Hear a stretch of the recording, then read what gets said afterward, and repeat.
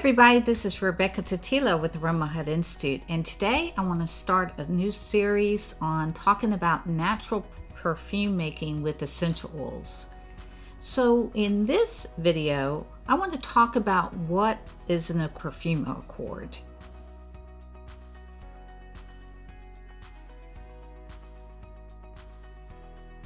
Now, up till now, I've been talking about making blends, doing DIY recipes, and we really didn't pay attention too much to whether or not it was built on a composition of top, middle, and base. Sometimes we would have multiple notes, and it was always a little bit different based on what we wanted it to smell like, and maybe some of the chemistry behind it that we were more concerned with. But when it comes to a perfume, now this is going to be a totally different thing.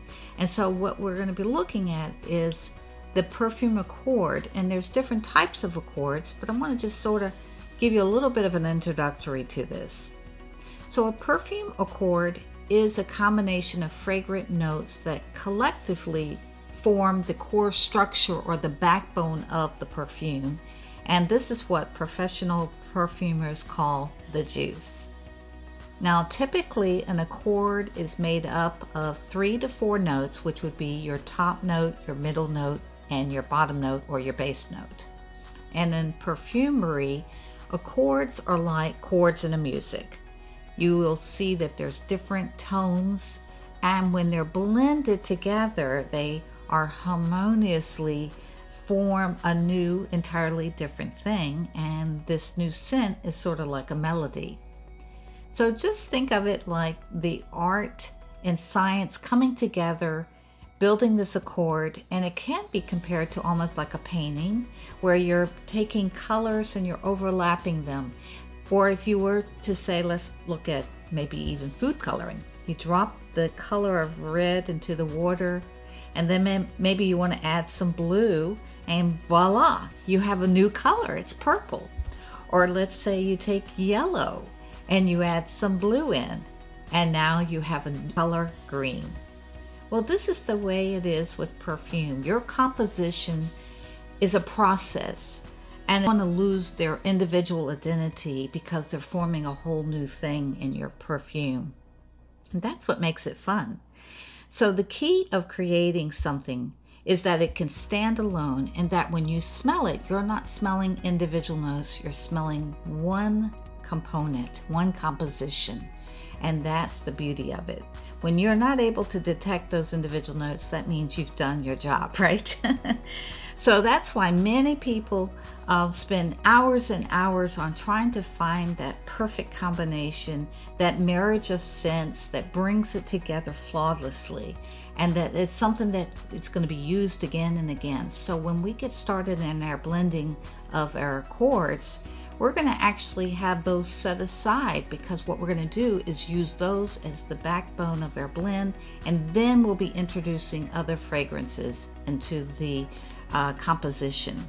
There are many perfumes that use the same backbone accord, if you will, and then they add other things in to create a whole new product. And so let's get started then in doing that. How to create a perfume accord. Now, this is going to be different in the blending by notes technique.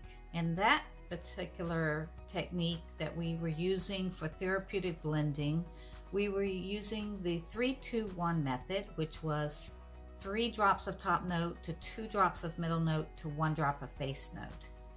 Now, this is going to be entirely different, so I don't want to confuse you on that. But the structure of an accord is like that of a pyramid. And so in this case, the base note is going to be the largest part of your blend, with approximately 30 to 55% of your blend. Now, even though this is the largest part of the total fragrance, and it tends to last the longest, it usually doesn't appear until after the dry down. So we talked about the dry down in another video. Check out that link if you want to learn more about that. Now, the middle note is going to make up 20 to 30% of your blend, and this is going to create that heart of the fragrance.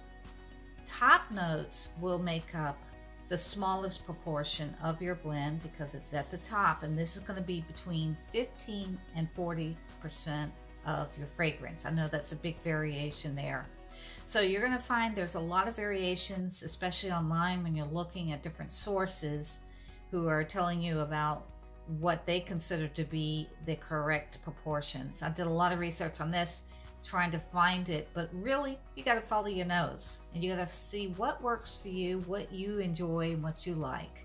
So some experts will suggest using the 40-30-30 ratio, which would be for the top, middle and base notes respectfully. Okay, so 40% on your top note, and then your middle and base note are basically the same at 30% each. Now you of course can adjust those percentages as you need to, and in certain cases you're going to want to. It's going to be necessary because sometimes top notes will get lost in it. In my next video I'm going to be actually making a vertical blend with you, and then we'll be able to practice this together. See you in our next video. Don't forget to subscribe to our channel. We would love to see you again. Bye bye.